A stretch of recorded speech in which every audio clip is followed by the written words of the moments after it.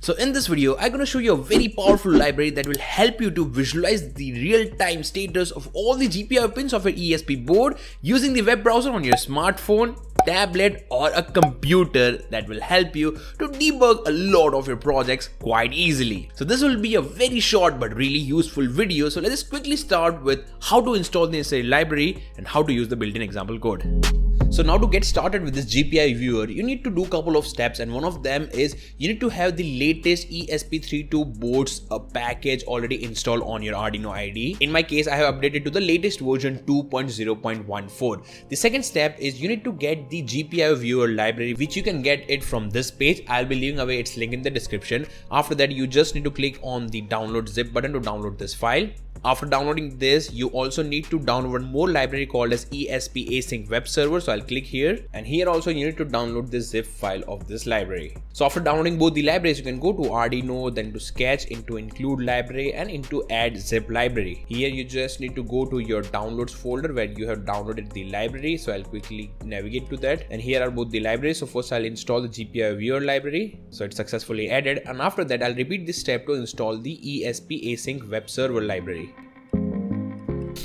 So both the libraries are added, but we need to add one more library which is mentioned in the official GitHub page, which is async TCP. Okay, so you can go to Arduino, sketch, into include library, into manage libraries this time, and here you can search for async TCP, and then you need to install this library. In my case, I installed the version 1.1.4. So these were all the mandatory steps you need to follow to get started with this GPIO viewer library, and now you're good to go to upload the first example code. For that, you can go to files, examples, and just scroll down to GPIO viewer, and we have only one example code, so we'll open up quickly. And here in this example code, we need to provide the SID name and password because everything will be connected to the local area network, and we'll be able to visualize all the GPIO pins and using a web page. So I'll provide the SID name and password of my Wi-Fi router here. After that, I'll select the right board and COM port, which is already selected. So currently I'm using the ESP32 V1 board, and here I'll straight away hit the upload button. This is a basic GPIO viewer example code in which we have nothing to do here. The loop is empty, and the setup part is only and only for GPIO viewer library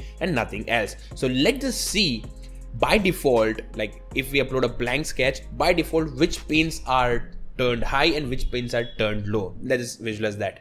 Okay, so here the code got successfully uploaded. So now I'll open the serial monitor, and let me just reset this board. It says connecting to Wi-Fi. It got connected. It also got its own local IP address using which we can visualize the pinout. So let me just turn on the screen recording on my smartphone now. Okay, so here my smartphone is connected with the same Wi-Fi router on which this ESP board is connected. Now I can just enter the IP address shown in the serial monitor, which is 192.168.0.116:8080. Okay, so we get to see this web page on the smartphone, and here we can change the view. Like we can click here, and we can go to like generic view, in which we can see the generic ESP826 or ESP32 chipset.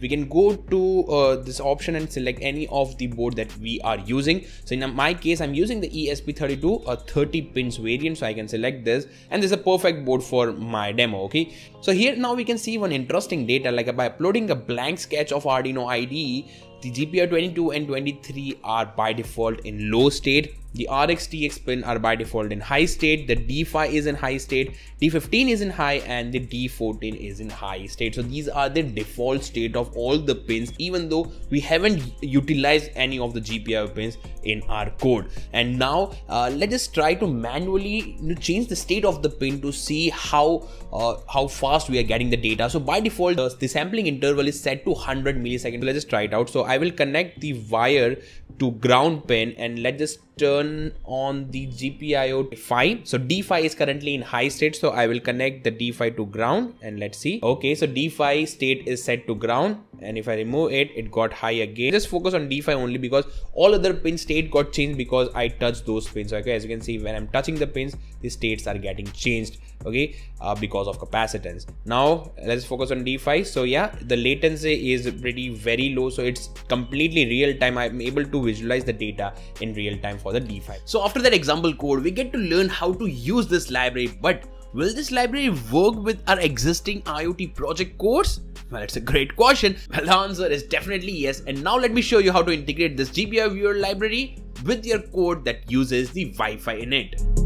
So now for the Wi-Fi demo, I use the example code of Blink IoT, in which I have added all the template ID and template name and all the Blink configurations basically. And for the GPIO viewer, I just added 3 lines, not 4. And those are, first of all, the necessary library and this particular line. After that, previously we were adding a line to connect the ESP32 board using the GPIO library to our Wi-Fi router. But in case of IoT projects, we already make sure that our device is connected with the router so that it can get the internet connectivity. So we don't need to write that line once again to make the connectivity with the Wi-Fi router. So as you can see, I haven't provided that line for connecting with the Wi-Fi. I just added the last line, which is GPIO viewer.begin, and that's pretty much it. The whole code is exactly the same that we have for the regular Blink example code. So here I'm just controlling the virtual pin V2, and with the help of the V2 data, I'm controlling the pin GPIO2 of my ESP32. I already uploaded the code. I'll open the serial monitor and let's just press the reset button to visualize everything. Okay, it says Blink got connected successfully, which is shown here,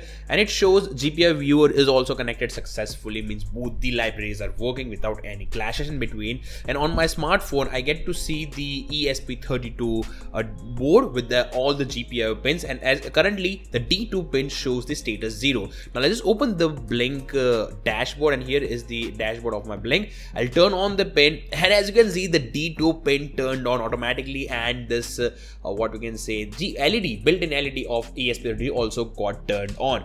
If I turn off this button, the D2 status is low on our GPIO viewer and the LED is also turned off. So it's completely real time, and it works with the existing your existing IoT project code as well, and the demo is front of your eyes. So that's how with just 3 lines of code you can integrate this GPIO viewer into your existing IoT projects. And not only the digital pins, but you can also visualize the PWM signals. For example, here I uploaded the demo code for LED fading on the GPIO2, and I can visualize the PWM values in the web browser in real time.